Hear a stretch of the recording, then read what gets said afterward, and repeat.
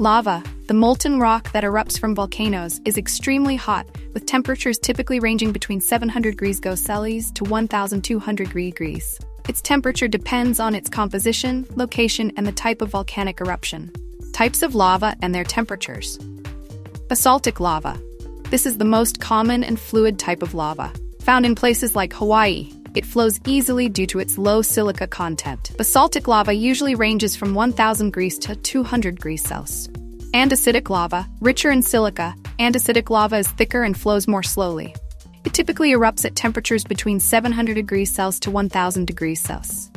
Rhyolitic lava, the most viscous type of lava, it is high in silica and often associated with explosive eruptions. Rhyolitic lava is cooler, with temperatures between 650 degrees to 800 degrees Celsius. Why is lava so hot?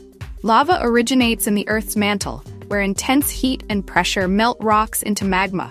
As magma rises to the surface through volcanic vents, it releases gases and erupts as lava. The immense heat comes from the Earth's internal heat sources, including radioactive decay and residual heat from the planet's formation. Effects of lava temperature. The high temperature of lava has dramatic impacts. Flow behavior. Hotter lava flows faster and spreads over larger areas, while cooler, viscous lava moves slowly.